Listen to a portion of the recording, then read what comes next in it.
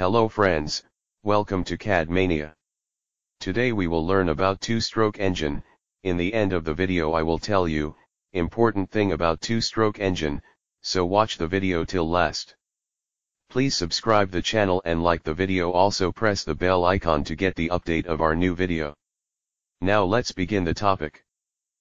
The two-stroke engine requires only two piston movements, in order to generate power. First one is when the piston move towards top dead center. This is called upward movement of piston.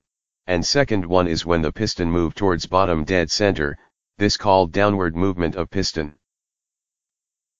The engine is able to produce power after one cycle because the exhaust and intake of the gas occurs simultaneously. Overall, a two-stroke engine contains two processes. First one is compression stroke.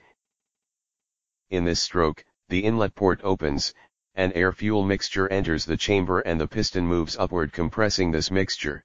A spark plug ignites the compressed fuel and begins the power stroke.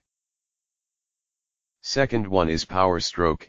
In power stroke the heated gas exerts high pressure on the piston moves downward, waste heat is exhausted.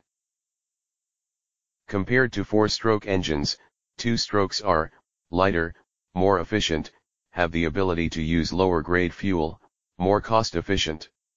Therefore, the lighter engines results in a higher power-to-weight ratio, more power for less weight.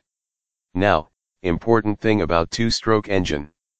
Do you know who had discovered the first two-stroke engine? The first commercial two-stroke engine was patented in 1881 by Scottish engineer Dougald Clerk. But, the first truly practical two-stroke engine is attributed to Yorkshireman Alfred Angus Scott, who started producing twin-cylinder water-cooled motorcycles in 1908. Thanks for watching, please subscribe the channel.